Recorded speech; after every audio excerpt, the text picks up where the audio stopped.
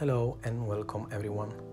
Today I will tell you what is a perfect run and how to do it. A perfect run in Asphalt 8 is a bonus that rewards you for smooth driving. You can perform it by not touching the walls, wrecking or getting knocked down for 23 seconds, knocking down other racers, traffic, or obliterating the obstacles will not affect your perfect run. After 23 seconds, you will be rewarded with a small nitro boost over 25% into your nitro bar. This does not seem like much, but it is a boost that can make a big difference in a time-limited event and also can change the outcome of a multiplayer race.